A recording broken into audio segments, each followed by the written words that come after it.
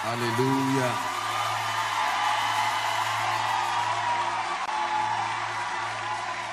Hallelujah. Blessed be the name of the Lord. Thank you so very much. I'm truly honored to be here. Please help me appreciate the great man of God, Pastor Godman, and his dear wife. Give them a big God bless you. Thank you so much, sir. Thank you for this honor. May the Lord honor you in Jesus' name. And I extend my salutations and gratitude to the entire leadership.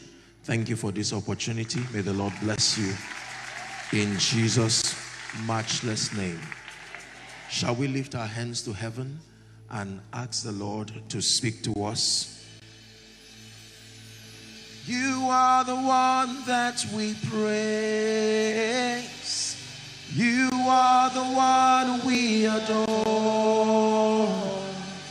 You give the healing and grace that our hearts always hunger for.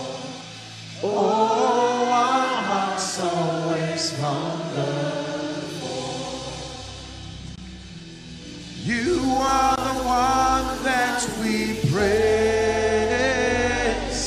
You are the one we adore.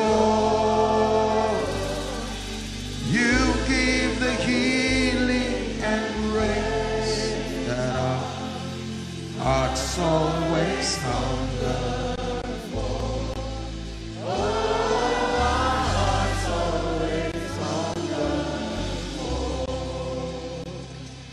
Spirit of the living God, we submit ourselves to your wisdom tonight, and we pray that our lives be transformed, that indeed will be elevated. We submit ourselves to your wisdom, and we ask that you will help us and let Jesus be glorified. For in Jesus' matchless name we have prayed. God bless you. Please be seated. Hallelujah. Hallelujah. It's my pleasure to bring God's word. I believe in the power of the word.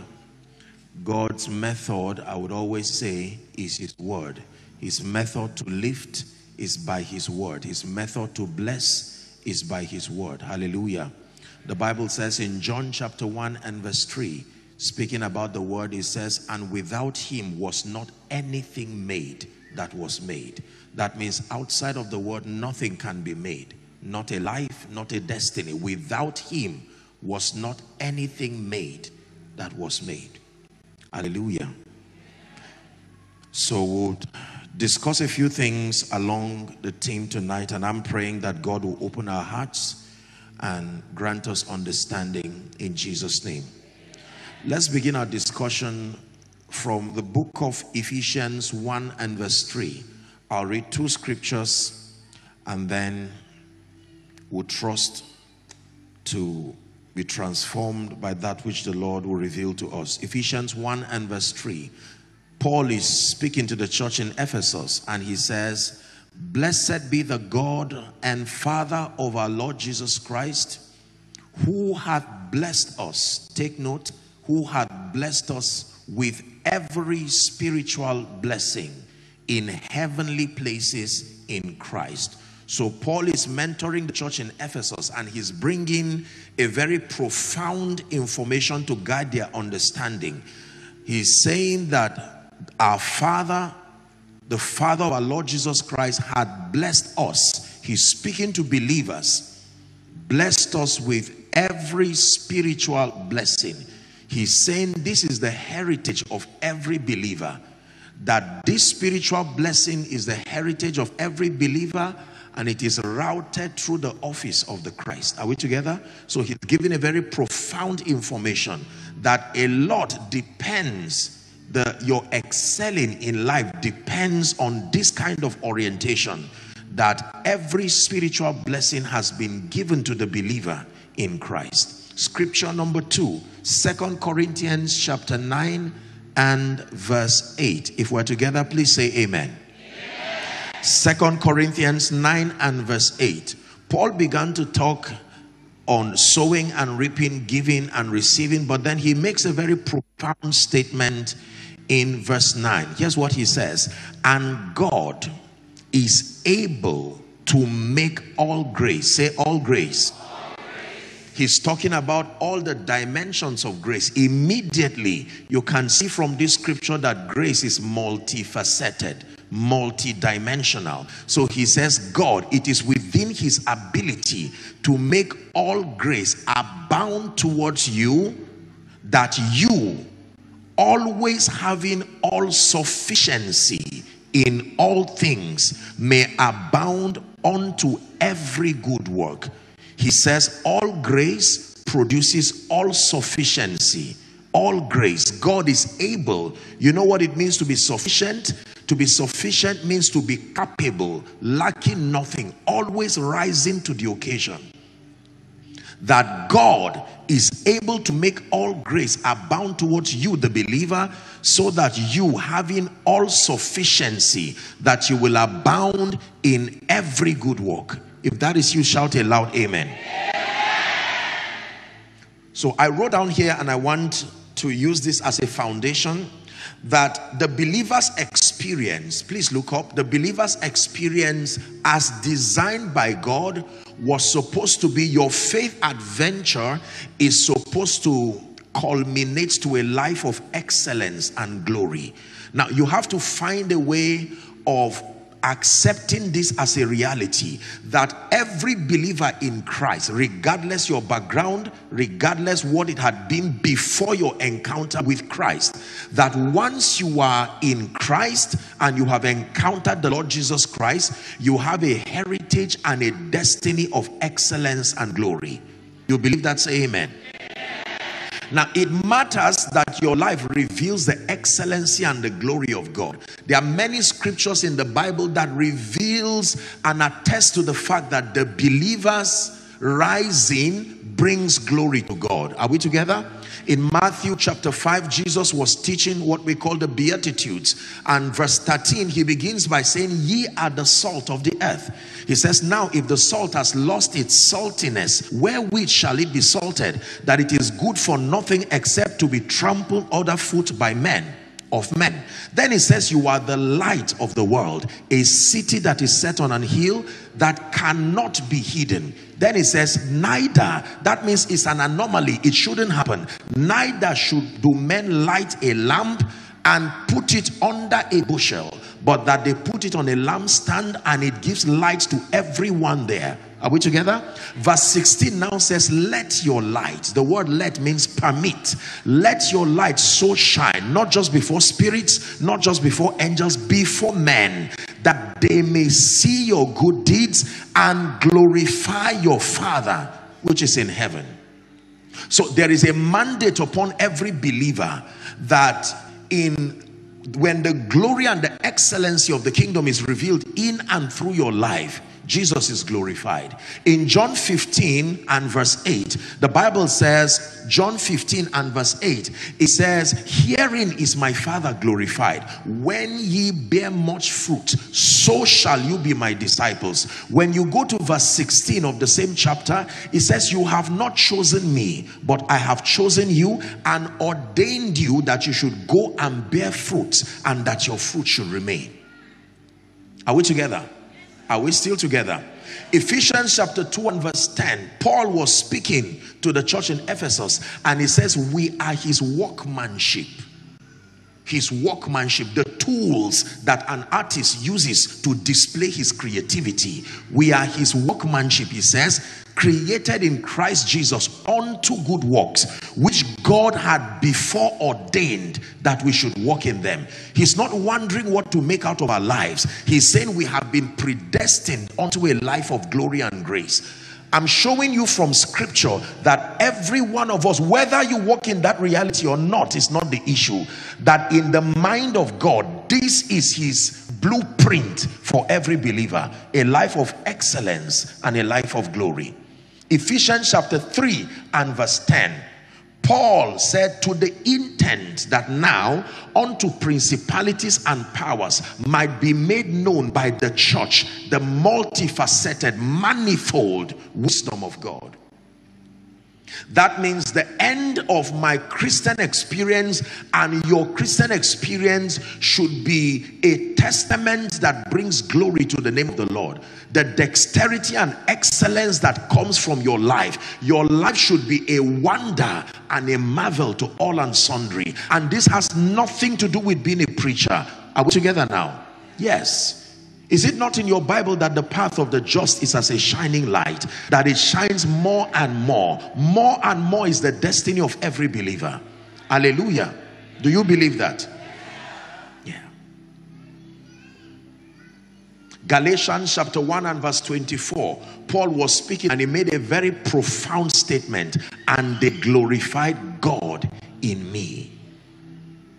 They glorified God in me. In fact, the Bible says, I and the children that the Lord has given me. It says, we are for signs and for wonders in Israel. So settle it once and for all that you have been ordained by reason of your coming into Christ. You have been born into a life of excellence, a life of glory. You believe that? Shout a loud amen. This is very important.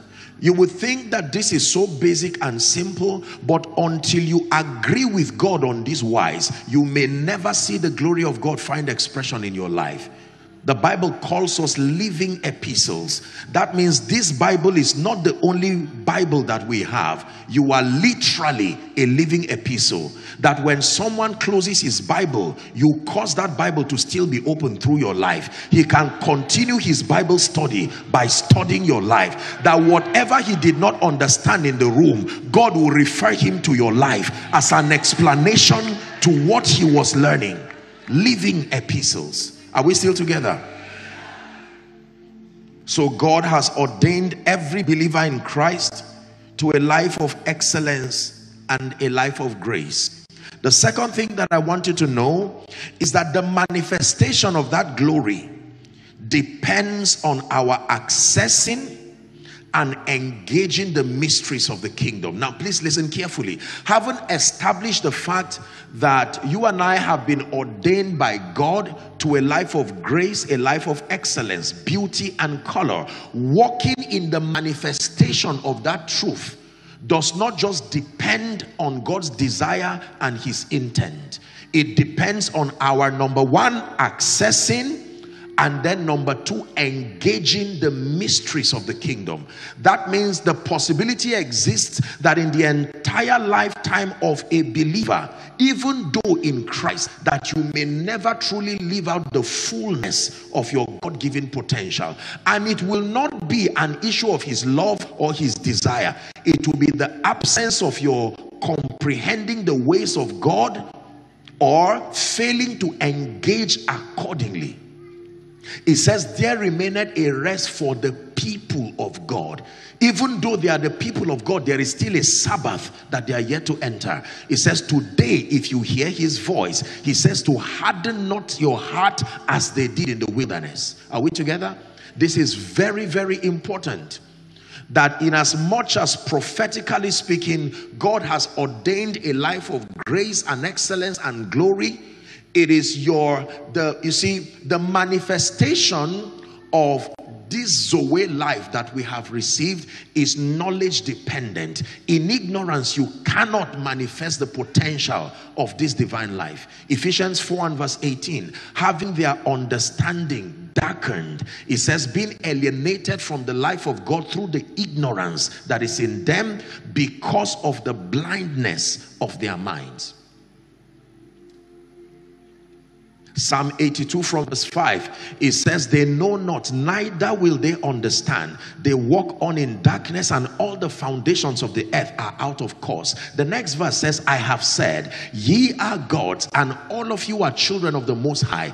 Verse 7 says, but you shall die like mere men and fall like one of the princes. So it takes knowledge to bring you to a point of stature and strength, because the Bible says, Galatians 4, for an heir, even though he's an heir, for as long as he's a child, he differeth not from a slave, even though he be Lord of all. Are we together?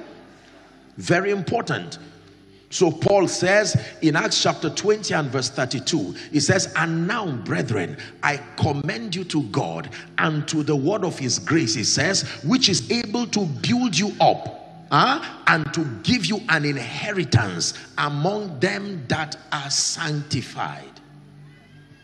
So just believing that I am rising to a level of grace and influence and power, that is wonderful, but it may rob you if you do not understand that the manifestation of the glory in the life of the believer is predicated upon your accessing and engaging. Take note, two expressions: accessing by light and then engaging. This conference seeks to create a platform for us to rise and to fly higher in life, and it is in your destiny. The Bible says in Daniel chapter 12 and verse 3, it says that they that be wise shall be like the firmament of the heavens, and they that turn many to righteousness even as the stars forevermore. So there is no doubt as to the fact that we have been ordained to a life of grace. But Galatians 2 and verse 2 says, I went up by revelation, not by desire. I went up. Galatians 2 and 2. I went up by revelation. It takes more than desire. It takes more than a sincere heart to become a pace setter, a trailblazer. The difference between any two believers is not the love of God. The difference between, the Bible says, the same Lord is rich unto all. Every believer defines his possibilities to the degree to which you labor in the spirit to access and to engage the mysteries of the kingdom. Matthew 13 and verse 11, Jesus is still teaching, and he tells them, it has been given unto you to know the mysteries of the kingdom of heaven. Hallelujah. Access to light. Isaiah chapter 60 and verse 1 says, arise, shine, for your light is come, and the glory of the Lord. You see that glory is related to light. When there is no light, there cannot be glory. Is that true? Yes. You are able to see the beauty that is in our world today because it's a combination of your eyes and light. You don't just see because you have an eye. Off the light in this room, your eye is still healthy, you will still not see. So it's the union of your eyes and light that produces beauty and color. Are we together now?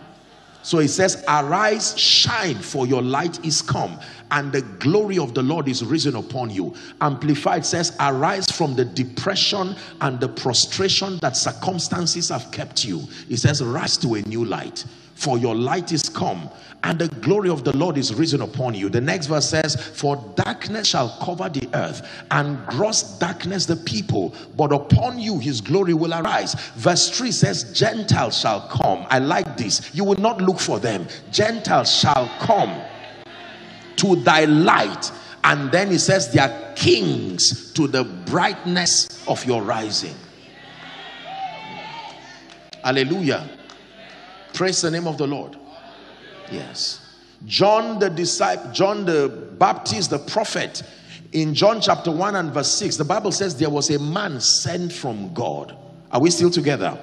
It says his name was John. Verse 7 says the same came for a witness, to bear witness to the light, that men through that witness might be saved. So settle it once and for all, that in as much as God has designed a life of glory and grace, a life that reveals the multifaceted possibilities that are in Christ, it is predicated upon our accessing the truth. It says, and ye shall know the truth, and the truth shall make you free. Hallelujah. If someone is learning, shout aloud, amen. It then means that any two believers, please listen, if your life is bankrupt of beauty and color, if your life is bankrupt of glory, if your life is not a perpetual, ever increasing manifestation of the glory of God, you have to go back and investigate whether or not you are a student of the mysteries of the kingdom. And I'll explain that in a moment. The mysteries of the kingdom. The mysteries of the kingdom. That when you find the mysteries of the kingdom and you obtain grace to engage them, the Bible leaves you with an assurance that it is impossible for your life to be without beauty and to be without color. Even for Jesus, the Son of the living God, in as much as he was the Word incarnate, when he walked upon the earth from age 12, he submitted himself to learning. The Bible says in Luke 2 and verse 52 that even Jesus increased in wisdom. Is that true? Yes, in stature and in favor with God and with men. At age 12, he was under the doctor's learning. That it is written he used against Satan, he learned it as a teenager. So when Satan came, he did not say, I think, I imagine, I wonder, an opinion. He said, it is written. It is written. Hallelujah. So God desires for our lives to be a revelation of his excellency. Now please look up. There is, from a spiritual standpoint, there is no destiny that has an advantage by default. From a spiritual standpoint, there is no destiny that has any advantage by default. Your advantage begins when you encounter Christ. That means any life, no matter how glorious, outside of Christ can be frizzled out in a moment. The story of Job is a lesson for all men, that in one day a man's world can crumble completely. Are we together? Yes. That insurance and assurance that every believer has, your advantage, the systems of advantage in your life begins to count at your encounter with Jesus Christ. But now when you come into the kingdom, please listen, when you come into the kingdom, the structure of the kingdom is such that when you now become a believer, you submit to the ministry of the Holy Spirit, you submit to the ministry of the Word of God. Are we together? And submitting to the Word of God begins to expose you to the ways of God. Hidden in the ways of God are the mysteries of the kingdom, the modus operandi of the kingdom. You now begin to learn how things work in the kingdom. You now begin to learn how favor happens, how restoration happens, for instance. Are we together? Yes. Now, two believers differ in their results because one may have been under a teaching priest, just like Pastor was sharing, according to Jeremiah 3:15, that I will give you pastors or shepherds according to my heart, and that they will feed you with knowledge and with understanding. Happy is the man who finds a teaching priest that mentors you methodically, line upon line, precept upon precept, helping you to understand the ways of God. Are we together? This is what church is supposed to be. A convergence of believers who come to learn the ways of God. That you should leave every service wiser, gaining mastery, understanding the things of the Spirit. Because the Bible says, he that strives for mastery is not crowned except he strives lawfully. You can lay hold of eternal life with intelligence and understanding, not doubting your results. You can know that you have found the keys. Listen, when it has to do with knowing God and loving God and seeking him, our pursuit is infinite. Even in heaven, there is still room to come up hither. But when it has to do with excelling in the earth, the truths that you need to win are finite. You can hold them. Did you get what I just said? That the body of knowledge, the truths required for the excelling of the believer are not infinite. They are finite. Like a medical student passes through a school knowing that there is a curriculum you can exhaust. It does not mean that your learning stops, but you can exhaust the curriculum and you are certified as a doctor. This is how it is with the work of faith. You can exhaust the body of truths that have been allocated. The Bible calls it marvelous light. It is a spiritual curriculum that when you pass through methodically, there is a kind of believer you should become. Hallelujah. You imagine with me a naive but determined young gentleman or lady determined to be a doctor. Imagine their first day in the university or the medical school, you would look at that person and almost laugh to scorn. But let that person pass through that system methodically. After 6 years or 7 years, you come into the hospital and there's the same person seated with confidence, ready to inject you, ready to counsel you. Add a few more times and then with diligence, and that person has become a consultant. While you are crying and lamenting, it tells you, calm down, there's no cause for alarm, I know what to do. They are not doubting. They can write a prescription and never have to call you back to verify if it worked. There is a level of mastery they would have gotten. So this conference is bringing us to a higher level of mastery. Listen, there is no pilot that flies by mistake. No. You can move a car learning and playing around just because gravity supported you and the car began to move. You may not even know what you are doing until you hit a tree. But the dynamics of flying an airplane, it requires a level of mastery. Amateurism will not work. Are we together now? Yes, sir. There are times where a car can move on its own because the brake failed or the handbrake failed. And if you are fortunate to be sitting in front of it, even in ignorance, you will flatter yourself for the few minutes left before an accident, believing that you are driving that car. But can that happen with an aircraft? The laws are many. It takes intelligence and precision. So when you want to fly high in life, it is not in the presence of ignorance. God is bringing you, listen, God is bringing you to a place of mastery where you do not fear your results again. Because you have laid hold on eternal life, you can reproduce it again and again. It's important for you to understand that God's jealousy and integrity is back of his laws. That by these two immutable things, it is impossible.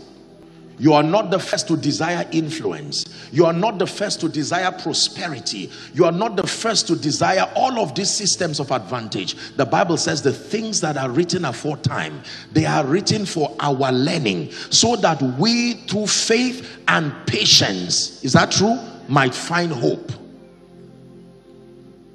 Apostle, can God bring a miracle of fruitfulness? Study Abraham. That's why his story was left there. Is it true that God can raise a weak person to become mighty? Study Gideon. Study Joseph. Study the village girl called Hadassah, Esther. So that when God is saying, I am lifting you, there is a reference that your faith can latch upon something. Hallelujah.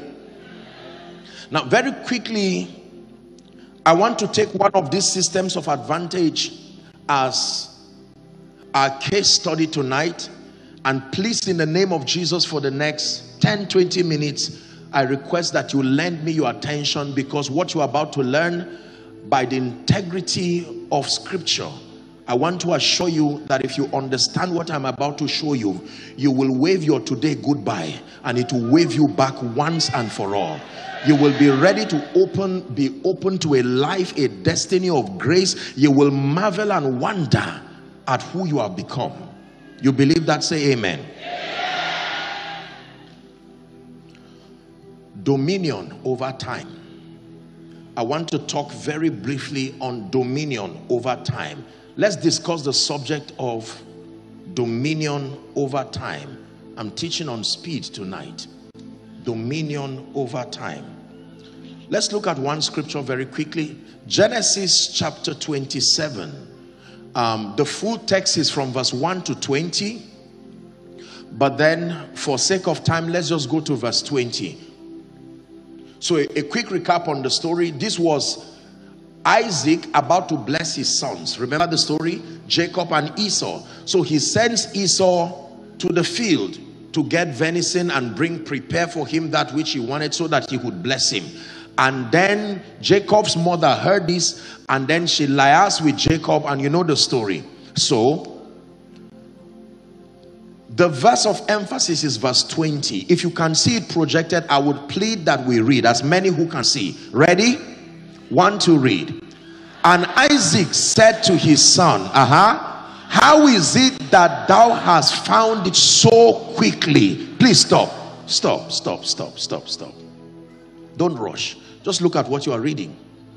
So he sends his son, And he knew that under normal circumstances, you should not have arrived by now, because there is a natural course. You have to go hunting, the skill required, and then suddenly he hears that the child is back, the venison is prepared, and he says, no, something is wrong.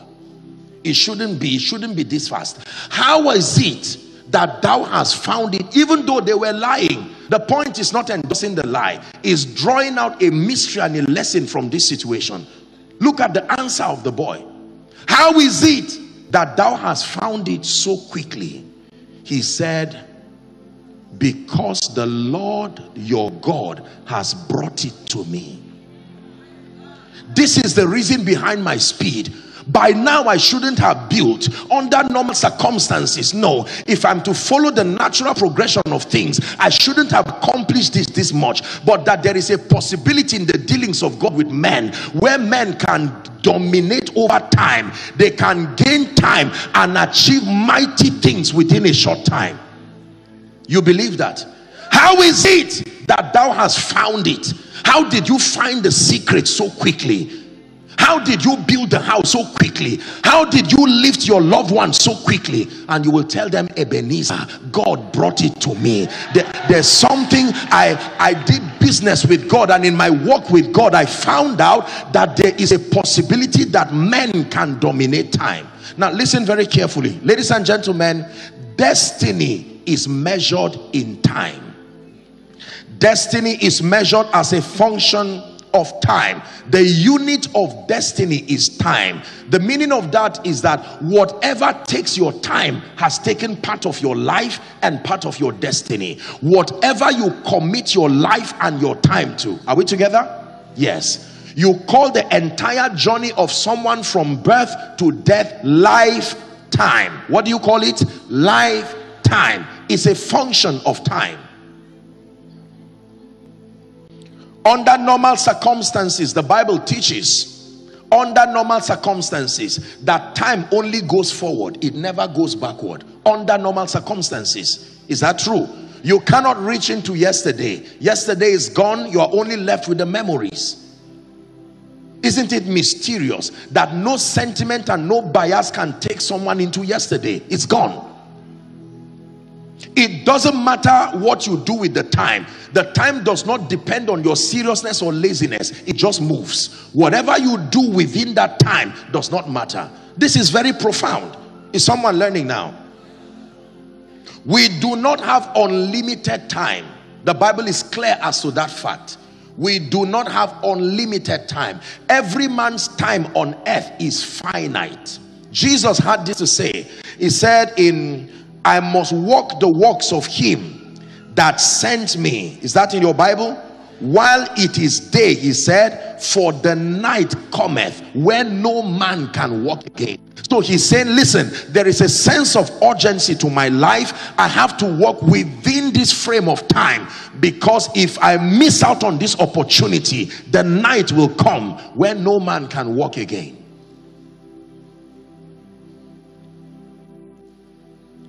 In Ephesians chapter 5 and verse 15, Apostle Paul encourages us to redeem the time.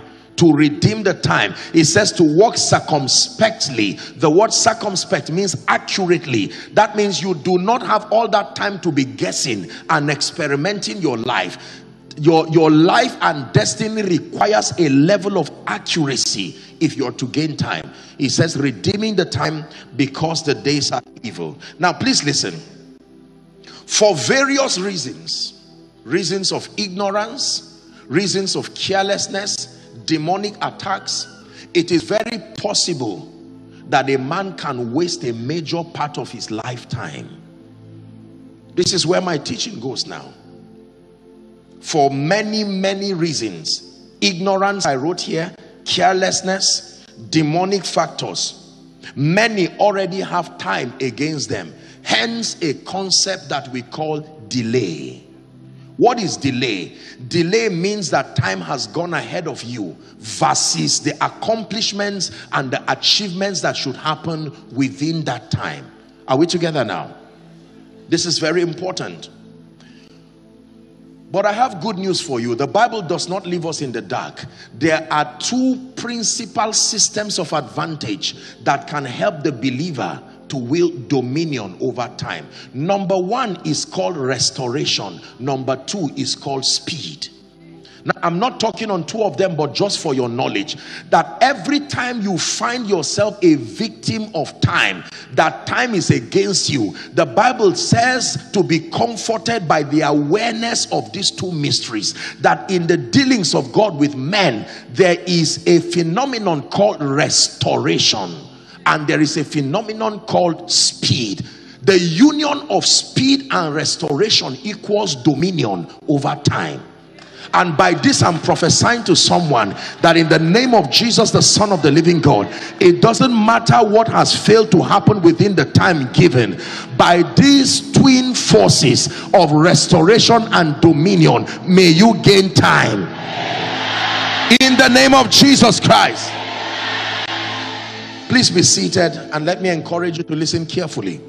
Restoration is powerful.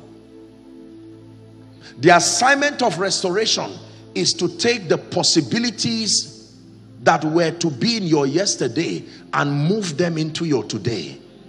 Restoration is different from progress. Hallelujah.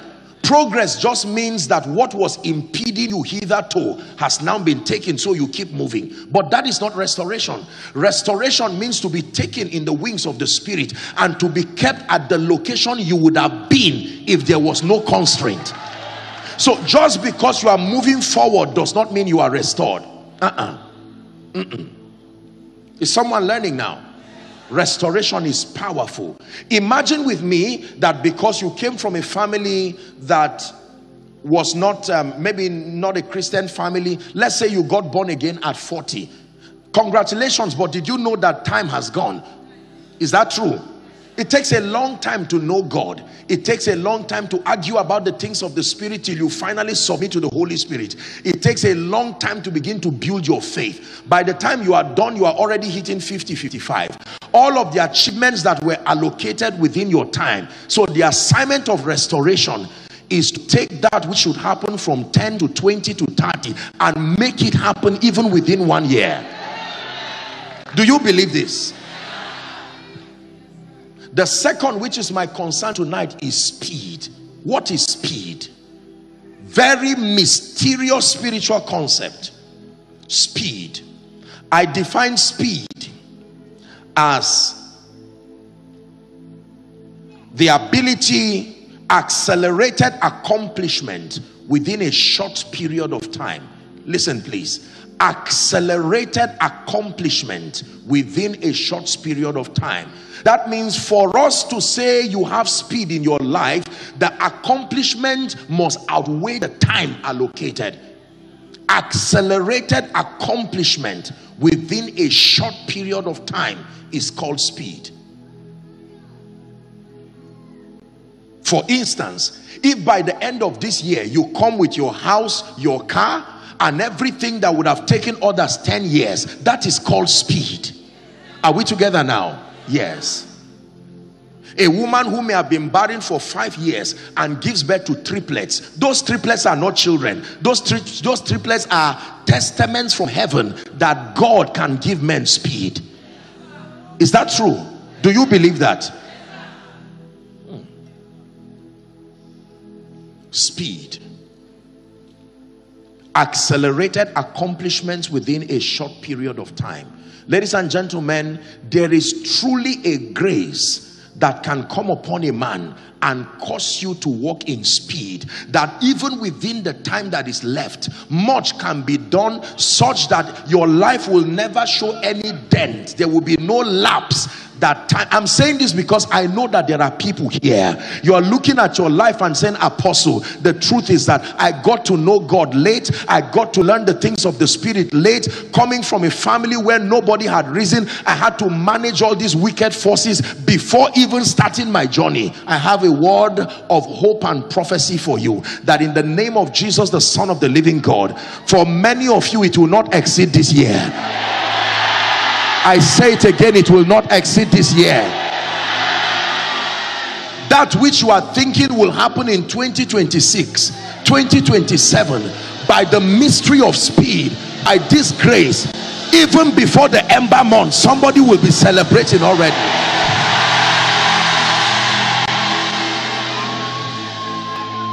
I hope you believe this. Yes, sir.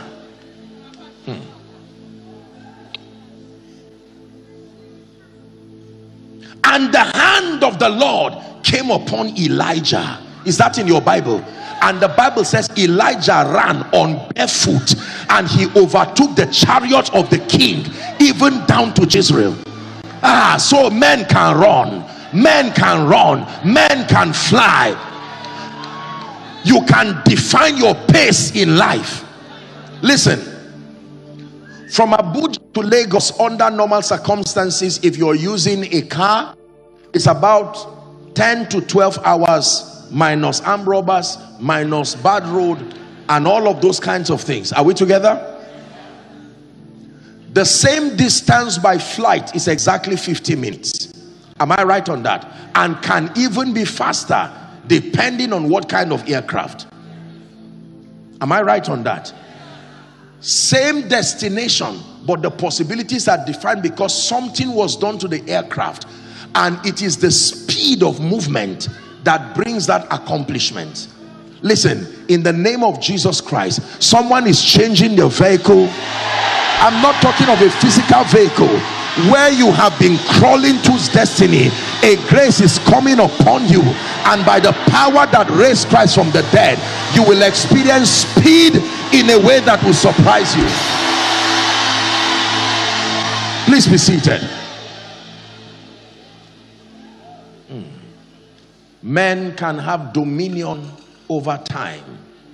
That men look at your life and they see there is absolute rest. You are not threatened by time because you hold within your hand the keys that can manipulate time to your advantage. The zenith of dominion is not dominion over things, it is dominion over time. Because every other thing can come when there is time.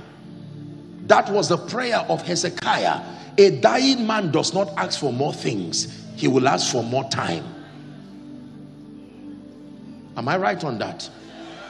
If I leave, the rich fool had things. What God took away from him was time, and his whole life was ruined. Let me give you 4 keys very quickly within the time that we have, and then we pray. Is God helping someone? My assignment is to provoke your spirit to look at your life and say, this cannot be my destiny. I'm tired of giving excuses. Let me access superior graces and rise in a way and manner that brings glory to the name of the Lord. Number 1, the first key that controls speed is wisdom. Matthew chapter 25 from verse 1 to 13. This is the parable of the 10 virgins, and the Bible tells us that the bankruptcy of wisdom can translate to delay. Am I right on that? Yes. We may not have the whole time. Let me just narrate the story. So the Bible talks about 10 virgins. They were all virgins. So it was not an issue of sin or righteousness. It was wisdom and foolishness. Are we together now?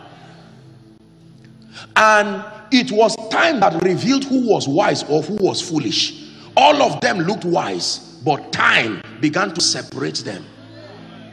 If you saw all of them in the morning, you would call all of them wise. But the delay of the bridegroom started separating them into 2 categories, wise and foolish. Others took extra oil, the Bible says, and others just ignored it. And as time went on, the bridegroom delayed. You see why delay is dangerous? If he came early, all of them will be credited to be wise. But the delay of the bridegroom began to reveal a deficiency in the virgins. And then as time went on, their lamp was still intact, but the oil had finished. And then they heard the sound. They woke all of them and said, the bridegroom is on his way coming. And they begged the other 5. They said, no, go to them that sell and buy. As they ran to go and buy, we came back and they met the door closed. So the Bible says, walk circumspectly, as wise and not as unwise, redeeming the time, because the days are evil. If you are bankrupt of superior wisdom, you cannot have dominion over time. Hallelujah. Coming for a conference like this is a manifestation of wisdom, because in 3 days, 1 week, you can access light that redefines the next course of 10, 20, 30 years of your life. It is a very profitable bargain. Help those under the anointing. Just help that gentleman there. Listen, are we together now? Wisdom. The Bible says wisdom is the principal thing. It says, in all your getting, get wisdom. He said, doth not wisdom cry? He began to speak about wisdom. By me kings reign and princes decree justice, that with me are riches, wealth and honor, yea, durable riches and righteousness. The excellency of wisdom. Show me a man who is limited by any factor but has access to wisdom. I show you a man whose dominion is still intact. Wisdom. Number 2, very quickly. The second key that controls speed is favor. I can spend all night teaching you about this. Exodus chapter 12 and verse 36. Exodus 12:36. Let's read it together if you can see it, please. Exodus 12, help us media. Exodus 12:36. Are you ready? Let's read. 1 to read. And the Lord gave the people favor in the sight of the Egyptians, so that they lent unto them such things as they required. Listen, they are about to leave for the first time in 430 years, and the Bible said, where would they start working to get all the things they would need for the journey? The Bible says, in one night something came upon those people.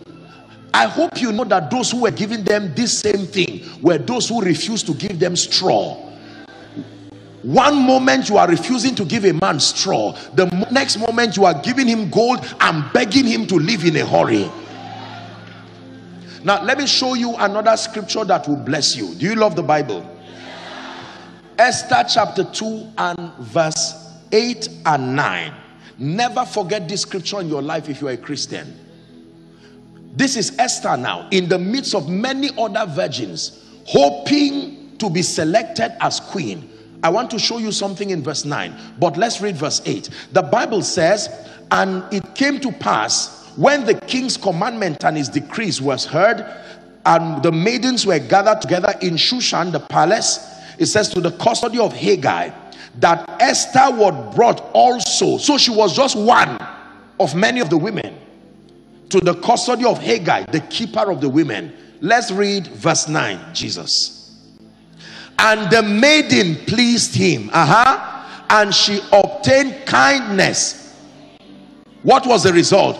And he speedily gave her. Stop. What did he do?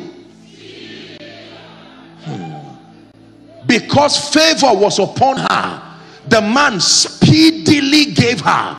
I don't know who has delayed in giving you. There are things you should have handled right now. There are signatures that would have been on that document, and by now certain things would have happened. In the name of Jesus, may you be speedily given. Speedily given. Speedily given. I prophesy to you, be speedily given by the Spirit of the living God. Please sit down. That a woman, a village girl, can obtain favor from this man, and he speedily gave her. The Bible talks about the cupbearer of a king called Nehemiah, that because that man had favor, the king saw his countenance and said, Nehemiah, why is your countenance falling? And he said, I'm here serving you, and the walls in Jerusalem have not been rebuilt. Immediately, without requesting, favor at work. The king gave him everything he needed and wrote letters so that nobody will harass him on the way. Favor is powerful.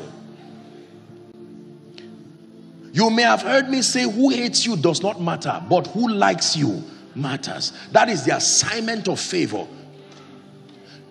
There are there is a threefold feature of favor. If it is genuine favor, you know that favor is at work upon a man, because you will see unusual kindness, unusual access, and unusual acceptance. If you do not find a cohabitation of these three forces, it was not favor. Unusual kindness, unusual access, unusual acceptance. These are the biblical tests that show the presence of favor in the life of a believer. One last time: unusual kindness, unusual access, unusual acceptance. So the forces that control speed, dominion over time: number one, wisdom; number two, favor; number three, speed provoking prayers. You can pray yourself to speed. Hallelujah.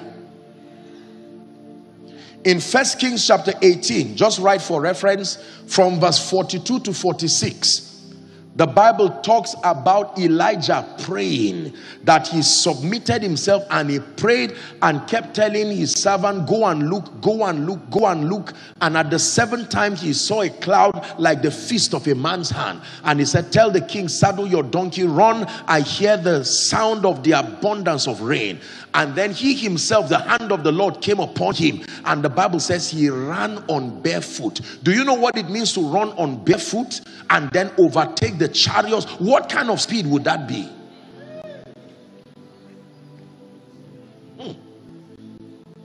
Thou, O Lord, art a shield for me. My glory, you lift my head. But thou, O Lord, art a shield for me. My glory, the lifter up of my head. You can lock yourself in the place of prayer and say, Lord, I need to ward off these forces that are impeding my progress. That the only thing growing in my life is my age. Nothing else is growing in my life. You can engage in strategic prayer. There is something about a believer that has been provoked unto righteousness. You can pray yourself. The Bible says Jesus, listen, Jesus dismissed the apostles, the disciples now. They had used the boat and they had gone ahead of him. They were 6 hours ahead of him while he resorted to pray. 6 hours. You would call that delay. But as soon as he was done praying, he got up and did not need a boat. He started walking, and in no time he had caught up with them, to a point where they saw him and thought he was a spirit. And Peter said, if it be thou, bid me come. He said, you too can operate this dimension. Come. Come. A boat is only one of the ways you can move. There is still another technology by which men can walk upon storms. A boat will require skill and effort, but whilst you are walking. Do you believe this? That you can lock yourself and pray and say, Father, I've been in Lagos for 10 years, 20 years. The two-leaf gate of this city has not yet opened for me. I can pray. Dominion over time. Dominion over time. Dominion over time. It says, and I will restore the years. It is God, is within his power to restore years, not just things, to restore years. Hallelujah. I know many people that after COVID, they almost plunged to depression. They lost money. They lost everything. Till date, many have not recovered. Let me tell you the truth. I believe in process. But you see, you do not have all the time to crawl your way to an enviable destiny. That is why God left us an advantage. Speed being one of them. You can pray and rise up to find yourself in a realm of possibility that people will look at you and say, how did you get here? They will ask like Isaac, how come you have gotten this so early? I thought when you graduate, you wait for at least 10 or 20 years. How come in 1 year, they have made you the African representative of this company? What happened? And you will answer them like Jacob answered, only that you will not be lying. What you will be saying will be the truth, that the Lord had brought this, that there is a name he is called Ebenezer, that God can choose to help a man. Listen, there are many times where blessings have been released. I started that scripture to tell you that everything you will need for life and godliness has already been released in Christ. But you see, it happens through men. The manifestation of greatness is highly men dependent. This is the reason why Pastor was sharing on relationships. And there are demonic forces that can stop the men to meet you. It says, I desire to come to you, even I, Paul, once and again, but Satan hindered us. Do you know that it was the forgetfulness of one man that added 2 years to Joseph in the prison? We don't know how long he stayed in the prison, but one helper who forgot, somebody had a memory problem and another person was suffering it. Shout no way. One more time, say no way. Joseph remained in the prison. Lord, but I thought you said I should have been out by now. The man to be used to bring him out forgot. The same way you've invested in the life of so many people and they left you with promises since 1999, since 2005, they forgot. Thank God there is a mystery called the Book of Remembrance. The Bible says, and that night could not Ahasuerus sleep. And he said, bring me the Chronicles. I don't know who I'm speaking to. You have invested in the lives of people, in the lives of companies, in the lives of many, and they have forgotten you. Tonight, in the name of Jesus, the Son of the living God, may the book of remembrance be open for you.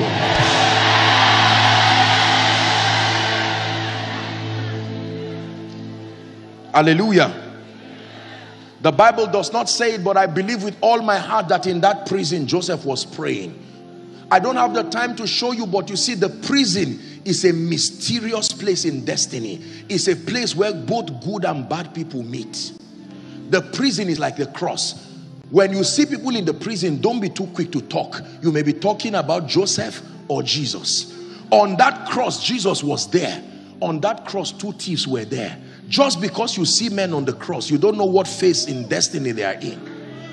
The prison is where both good and bad people meet. But prayer is what leaves others in the prison while others go out there. At midnight, Paul and Silas, is it not in your Bible? They were not alone. But while others were lamenting, is this how our destinies will end? He said, no, I know I can do something to time. The Bible said they prayed, then they sang loud enough for everybody to hear. I'm sure they were saying, don't disturb us with this, your gibberish, these tongues you are praying. But heaven was moving, and the Bible says it was not an angel that came. An earthquake. I've done a teaching on open doors. And if you care to know, let me tell you, there are 3 keys. Very quickly. Anytime a door is closed, there are 3 principles for opening that door. Number 1 is by the use of right keys. When you use a correct key, a closed door opens. Number 2, by knocking. The Bible says, for everyone that knocks, it shall be opened. So you are not the one who opens it. If you don't master relationships, your knocking will not work. Because the person at the other side must be your friend for the door to be open. And then number 3, which is the one I want you to do this night. You don't use a right key. The urgency is too much. You don't knock. You shake the foundation and break the door. The Bible says when they sang, when the glory of God came in that prison, the door was not open. The foundation was rattled. And the Bible says all doors open. How many? All doors. Financial doors. All doors open. It didn't matter how long they had been closed. Because you see, sometimes when you use a key and you pass, the door can close. Your children and those behind you will still be in bondage. But when you break that door, the Bible says he has broken the gates of brass and cut the bars of iron in sunder. Listen, I really want you to believe in the power of prayer. You redeem time. Never take the time. I was told graciously that you have invested so much time praying and preparing for this conference. Don't you ever call the ministry of prayer a waste of time. Many would rather sit down in front of a man's office from morning till night, and he will come out and say, sorry, I've not seen you, you just keep waiting there, and they say, I'm not angry, I'm not offended. Whereas you can spend half that time with the master, and then he begins to move men. Is God not called the father of spirits? Every spirit is subject to him. Hallelujah. The father of spirits, that you can pray. Why is this ministry not growing? Why is this business not growing? Why are our partners leaving? The Bible says, is any man afflicted? James 5:13. He didn't say let him lament, let him pray. Let him pray. Luke 18 and verse 1. He spake a parable to the end that men, provided you are a man. God never prayed as God, but when he became a man, he prayed all day, every time. He spake a parable that men ought always to pray. Listen, if you fold your arms and watch things nosedive in your life, waiting for sympathy or mother nature or some kind of sociological coincidences to happen, for the believer, you define your possibilities. You are given access to partner with God. God is provoking someone tonight. He said the reason why Satan seems to reign over your life is because you've not gotten angry enough to shut your door and pray. Yes, sir. You can pray seasons out of your life. You can pray seasons into your life. You can pray things out of your life. You may not have the power to manipulate the unjust judge, but you can pray. He says there was a man who neither feared God nor regarded men. May you never meet such a man in your life. That must be a dangerous man. He does not fear God. He does not regard men. What kind of a man is that? I'm praying for you again. May you not find that kind of man in your life. When you find a man that fears God, you can ask God to speak to him and he will obey. When you find a man that regards men, you can use relationships as a leverage. But what do you do with a man who is a judge? Meaning he's not a dummy. And yet he does not fear God. He does not regard men. And here comes a weak, supposed helpless widow. But prayer. The Bible says she told him, avenge me my adversary. And for a while he will not listen to her. But for her importunity, her persistence, the man said, even though I do not fear God nor regard men, but this woman continues to weary me. So prayer wearies things. Everything that is a resistance, it wearies it until it releases. Hallelujah. Let's wrap up. So wisdom, favor, speed provoking prayer. Speed provoking prayer. I'm seeing just like fire coming on 7, in the number 7 people. I just said that speed provoking prayer, and the Lord is saying that you have been kept. It's like an embargo has rested upon you and you are not able to rise. I declare, I don't know where you are, help them please in the name of Jesus Christ. Please, can you spare me 5 minutes, Pastor? Hallelujah. In the name of Jesus, please bring them out for me if you can. I decree and declare by the power that raised Christ from the dead, in the name of Jesus, everyone, kaporo shadika padiata, please bring them out for me. There's a reason why I ask that you bring them out. I command that devil to give way now in the name of Jesus Christ. In the name of Jesus Christ.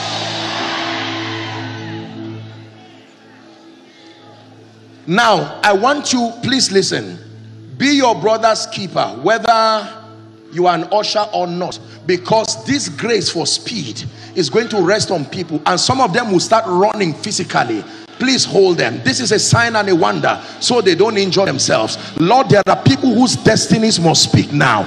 Everyone who has been under the yoke of delay, I stand upon this grace in the name of Jesus. Take that grace for speed.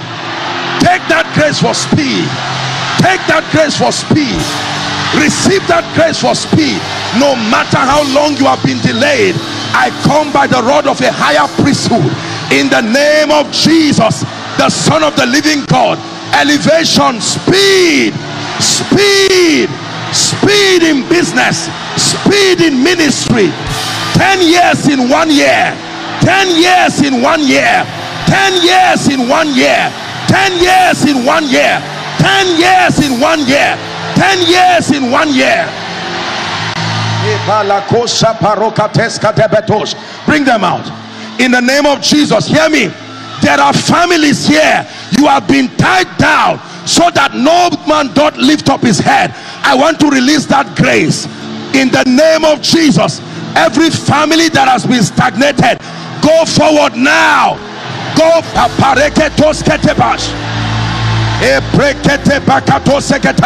go forward, go forward, go forward, go forward, go forward, go forward, go forward. I prophesy, go forward. I prophesy, go forward in the name of Jesus Christ. Hear me, people of God. Your pastor has made you to invest time praying. This is the benefit of those times of prayer. This is the benefit of the prayer chain, to prepare your spirit man. Hallelujah. Please be sensitive. We're wrapping up already.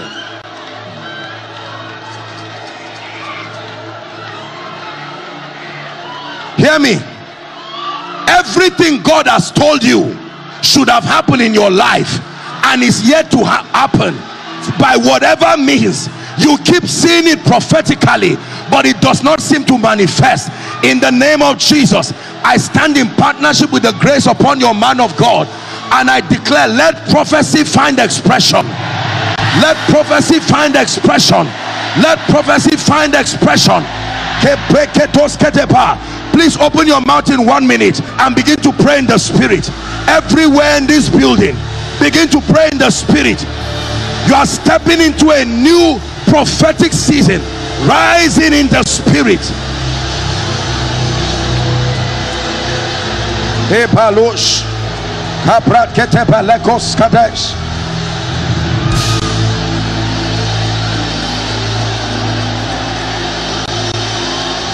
Pray.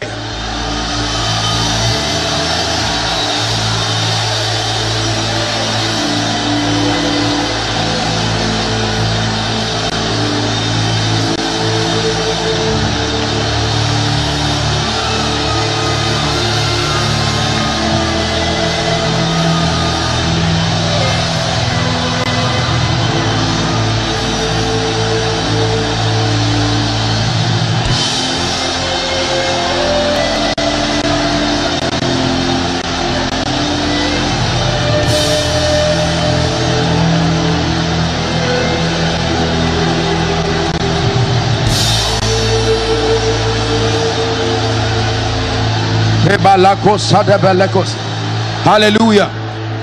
Hallelujah. I'm wrapping up.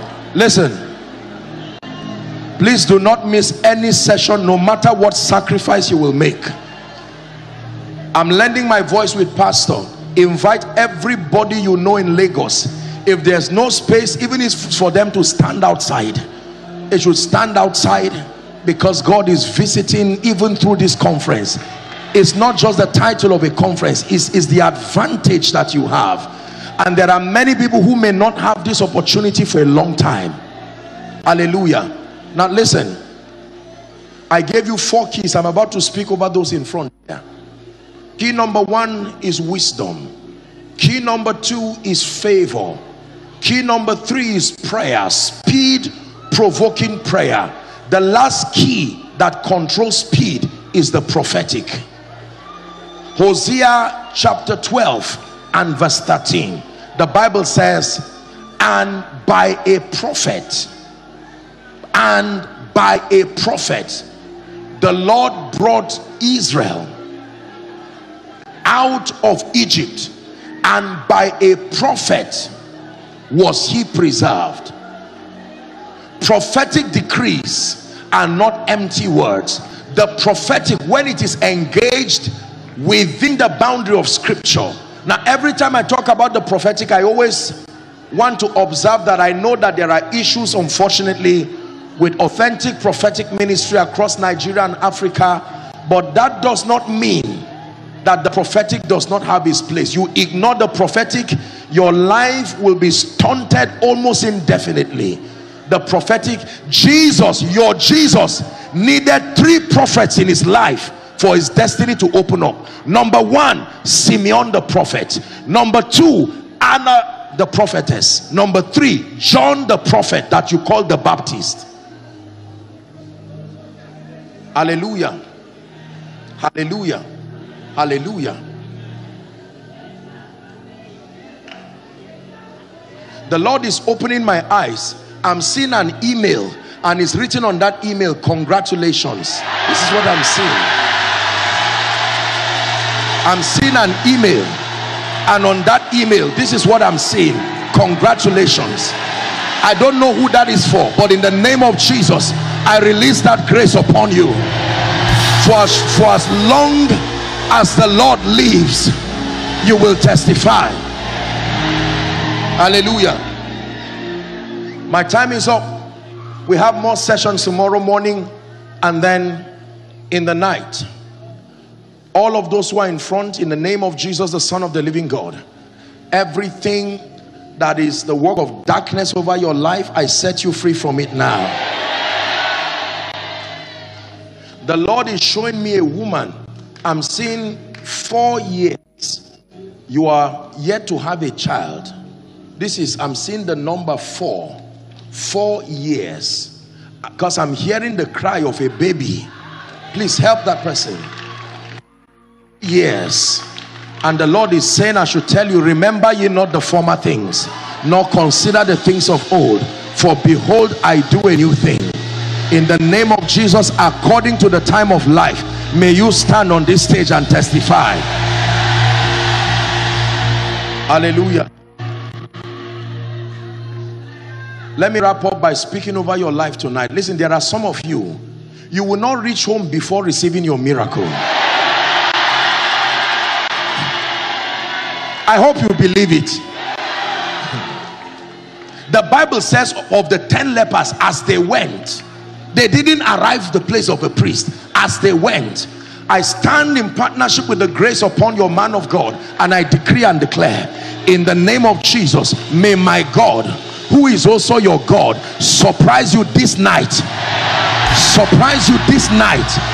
Extraordinary supernatural miracles in the name of Jesus Christ. And every delay,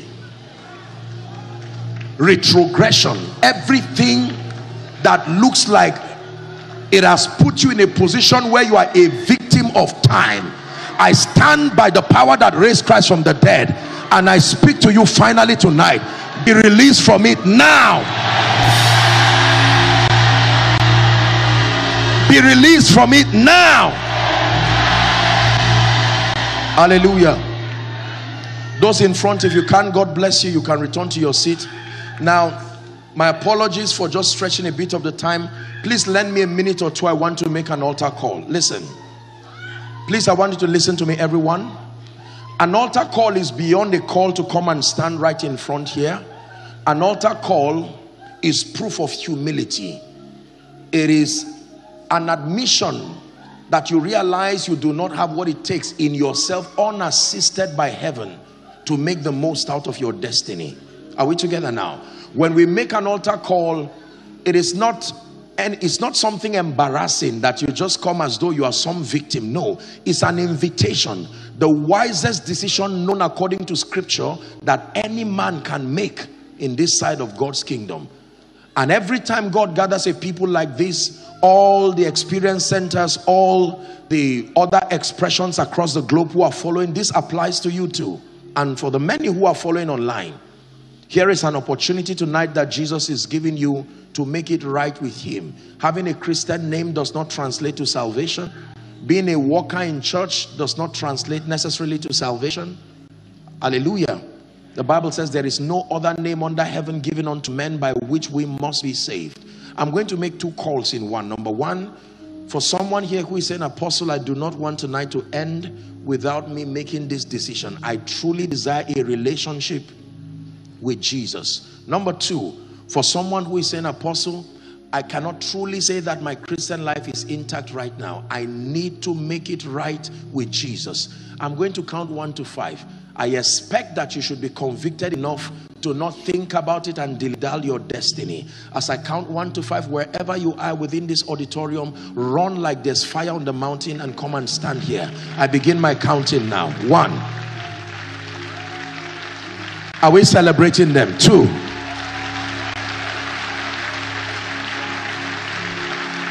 Come to Jesus. Win that war finally. Give your destiny a chance for beauty and glory. Come. 3. Apostle, I want to come, but I'm ashamed or afraid of my friends. Come. Leave them and make it right with Jesus.